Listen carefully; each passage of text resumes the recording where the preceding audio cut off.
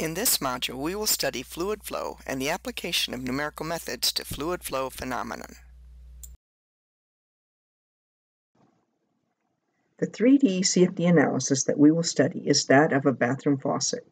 Faucets should provide enough hot water to sanitize during washing without scalding the person. So there is a minimum hot water temperature to achieve the sanitation. There is also a small range of temperatures for the water leaving the faucet to stay within the comfort temperature range. To achieve both of these standards, faucet manufacturers use mixing valves inside the faucet to mix the hot water with the cold water so that the water stream leaving the faucet will not be too hot in some places and too cold in others. The goal is to have as close to a single temperature across the water stream as possible. A CAD assembly for the faucet was built in Inventor. The assembly shows the mixing valve as hidden lines on the left, and the actual valve is shown on the right. The goal of the CFD analysis is to improve the design of this mixer. We will start with the CFD preprocessing task. Create the new design study from the Inventor assembly.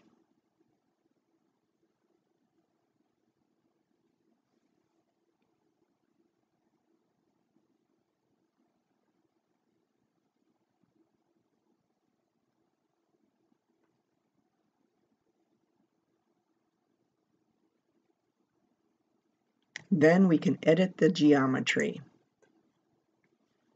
This is to aid in the mesh sizing for the CFD analysis.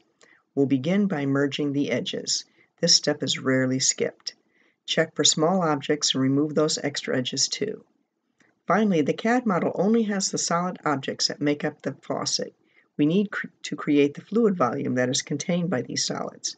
We do this by capping all of the openings in the solid CAD model and filling the void that is created by the now capped space inside. So we choose the outside edge of the openings and create a surface. The edges have to form an enclosed surface. After all of the openings have been capped, click the Fill Void button, and this will create a new volume or part for the model.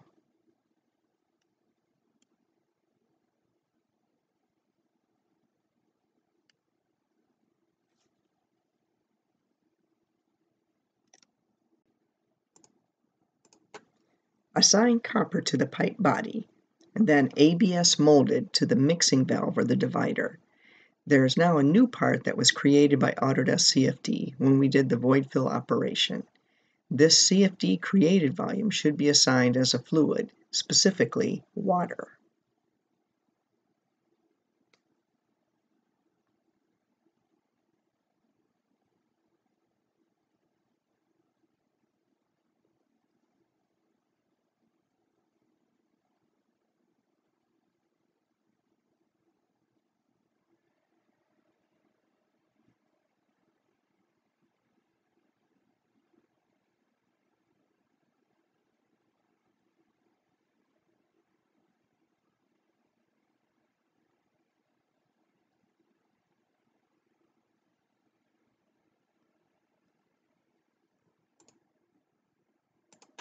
Since Autodesk CFD applies the wall boundary condition by default, we only need to specify the opening boundary conditions. Note that in this model there are a lot of wall surfaces. That is why Autodesk CFD applies this condition internally. There are 3 openings in the model. You're going to begin by assigning a pressure of 0 to the outlet where it is exposed to atmospheric conditions. Then we can assign a volume flow rate of 1.5 GPM to the cold water inlet.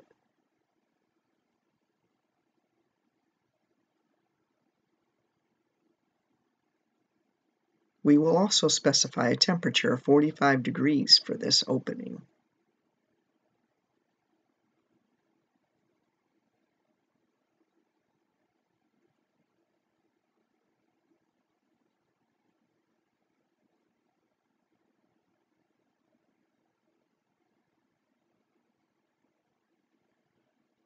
For the hot water opening, we're going to assign a volume flow rate of 2 GPM. It's gallons per minute.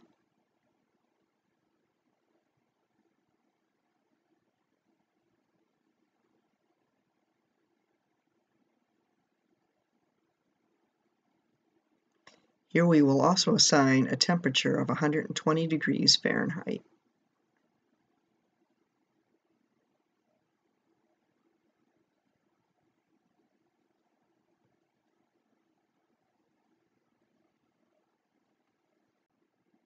There are a number of boundary conditions that are specific to heat transfer. Temperature is straightforward. Film coefficients are applied to external surfaces or walls to model the convection of heat to or from the exterior environment. For film coefficient boundary conditions, you need to specify the film coefficient and the ambient temperature. The heat flux is the heat per unit area that is striking an external surface or wall. The total heat flux is the total heat striking an exterior surface or wall. The radiation boundary condition is used to simulate the radiation heat transfer to and from an exterior surface. Here you would specify the emissivity of the exterior surface and the reference temperature for some exterior surface or environment.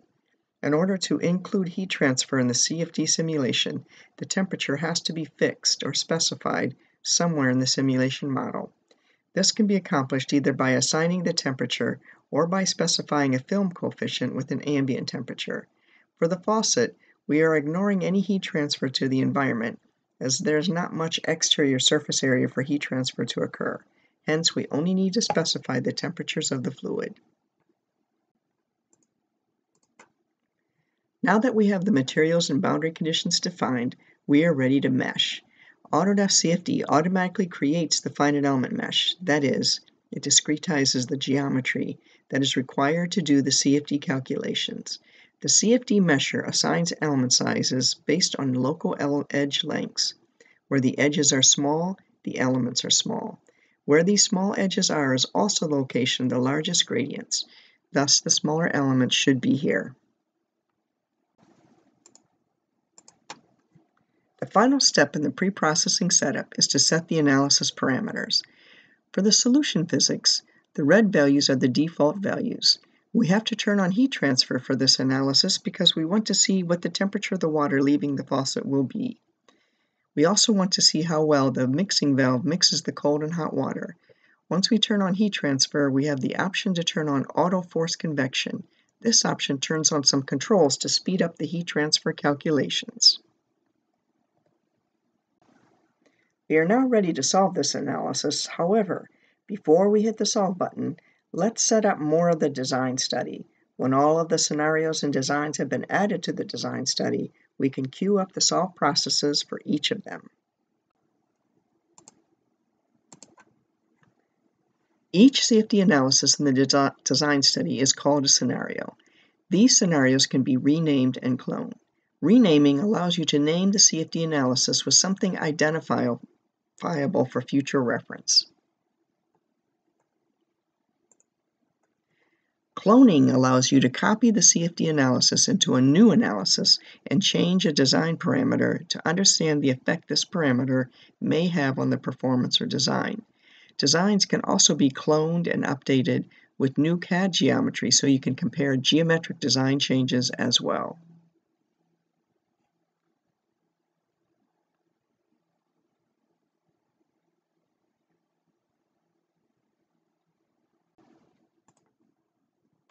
Now that we have cloned our scenario, we are ready to solve all of the CFD analyses.